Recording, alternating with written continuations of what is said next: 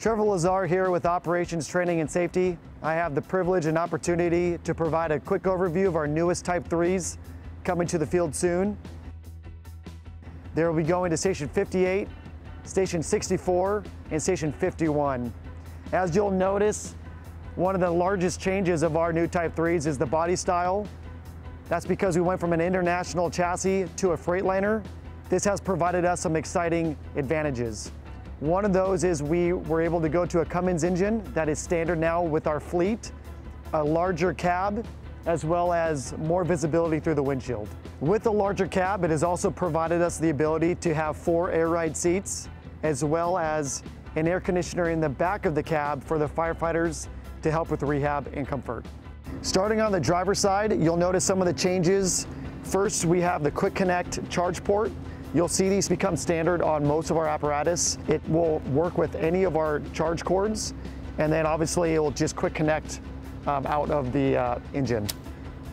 Down below here, you'll see that we have a DEF engine now, so that's different than our older Type 3s. These are now DEF. Another change you'll notice on these new Type 3s from our previous is we no longer have a compartment door underneath the passenger firefighter from the driver's side. The reason was we now moved all of our batteries to one location. So as you'll notice, behind this compartment, all of our batteries are located in the same location. Moving on to our pump panel, as you notice, this is very similar to our older generation Type 3s. From here up is our aux pump panel. Down below is our main pump panel. The main difference is we went from a veneer or manual throttle to electronic style throttle. This is going to be the exact same here on the outside as it is in the inside, and we'll talk about that a little later. Moving on to the driver's side compartment area, you'll notice in this compartment we have all 4 of our SCBAs in one compartment. The reason why we did that was to support our clean cab concept, but also this allowed to have 2 air ride seats for the rear passengers.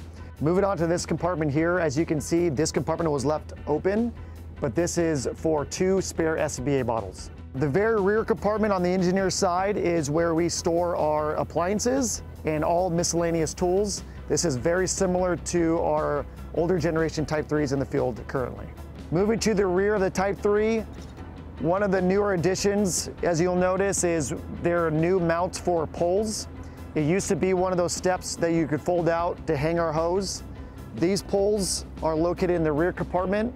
This is just for ease and more convenience when we want to hang our hose.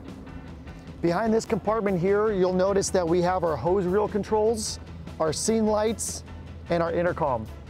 The new Type 3s also have a step in the rear.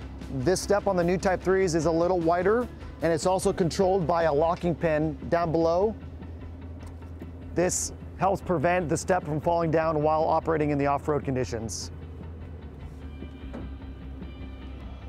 As you can see, we've also added a backup camera to our new Type 3s, which provides consistency to the rest of our fleet. Right below our backup camera, you'll notice that our compartment space for our hose has stayed the same as our older Type 3s. You have our hose on here on the driver's side, and then on the cabin side, you have compartments for storage. Moving to our center compartment, as you can see, this is also very, very similar to our older generation Type 3s. This is meant for our hose pack storage. The only difference, as you'll see, is we did add a shelf here to add for more storage underneath. As we've moved around the engine, we've come to the very rear compartment of the captain side. This compartment is the same as our older generation Type 3s. As you'll see, this is our compartment for all the EMS equipment. Moving to the center compartment on the captain side, this is our compartment for all of our tool storage. And as you see, this is also very similar, if not the same, as our older generation Type 3s. In this area, you will notice that there are significant changes from our older Type 3s. The pump panel is a lot smaller. We got rid of one of our 1.5-inch discharges to provide an area for compartment storage up here. This is a newer compartment that you'll see. Down below, we have another compartment for your drip torches and your flares and other types of storage you might need. Here is another small compartment for more storage. Underneath the cab doors on the cabin side, you'll see that we have a large compartment for more storage and equipment. The reason we were able to do this was, as mentioned before, we moved all of our batteries to the engineer side in one area. In this compartment, you will find that there are 2 hand lanterns and a fire extinguisher as well. Moving to the rear of the cab, you'll notice that the cab space is a lot larger with a lot more room. Moving the BAs, as mentioned before, this has allowed us to provide air ride seats for both firefighters in the back. Moving to the cabin seat, you'll notice that is very similar, if not the same as our older generation Type 3s. At the front of our engine, you'll see that our front bumper is equipped the same as our older Type 3s. You have 2 bumper lines that are 25 feet long with the nozzle, and in the center you have a supply line with your hydrant tools. Moving to the engineer seat, we have moved the pump switch to the center console, and the auxiliary controls are also just above it. You will notice on these new Type 3s that every window is tinted. That includes the front windshield. We ask that you're very careful with your clipboards, your helmets, or anything you usually store on the dash. You will scratch the tint if that becomes a storage area. Working our way back to the pump panel, I want to give you a little more of an in-depth orientation of how the aux pump works. One of the controls, the one on top, is the one that shows all your engine pressures, your water temperature, your batteries, and just the main controls that you're going to need to know for your engine. Down here is your main pump control. This shows your PSI and your actual controls that you're operating here on the panel. So the same as our older Type 3s, you are going to make sure you have the power on, which is your power switch. The green light's going to come on. An important note is this power switch and this setup is the same as inside the cab. So this switch, as the power switch, is a 3-way switch. So it doesn't necessarily have to be on the up position. As long as the green light's on, you know you have power.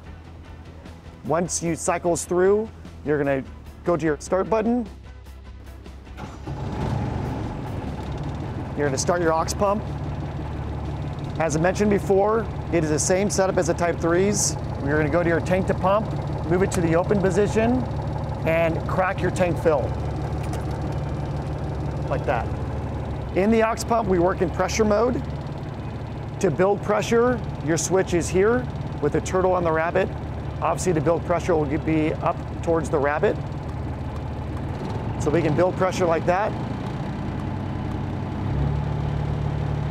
Your aux pump pressure gauge is right here. Another important note is, as you can see, we have a pressure maintain switch. This switch and this setup, as mentioned before, is the exact same inside the cab. If the pressure maintain switch is on in the cab, you will not be able to build pressure outside. Vice versa is the same. So if this pressure maintain switch is on in the outside, you will not be able to build pressure on the inside. I'm at 47 PSI. To work this switch, if I want to keep it there, I could switch that pressure maintain and it will lock that PSI into place.